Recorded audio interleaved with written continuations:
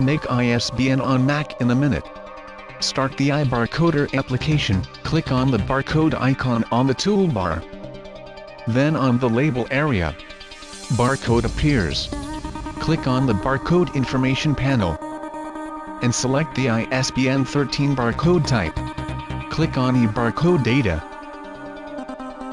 and replace the default string with the actual barcode data. Please note that the ISBN prefix is selected from the attachment pop-up menu and is not reflected in the data area. The barcode check digit is calculated automatically, so you do not have to add it to the barcode data string. Make the desirable settings such as height, width, etc.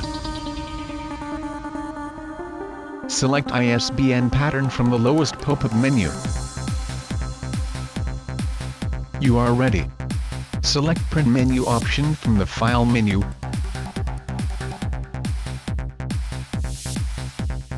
Or export your barcode code as an image file. You may want to set the image format and resolution. For export, using the Preferences command from the Application menu.